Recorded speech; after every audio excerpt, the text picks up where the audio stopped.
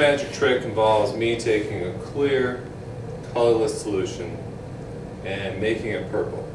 Now in order to do that, there are a few things that people have tried and just scientifically don't work. So I want to get those out of the way first. So if you try taking one of these magic bottles, and you bring fire near it, nothing will happen.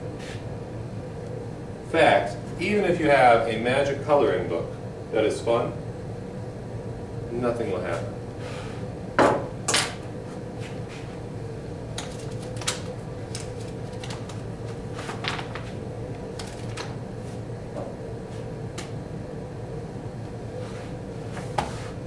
The trick to getting this to work is you need a rainbow tie-dye lab coat.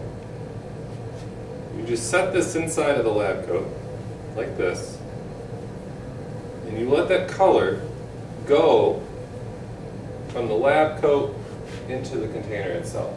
Now, you need this to go pretty well for it to work. And there we go. There's our purple solution that we've constructed using our magical lab coat.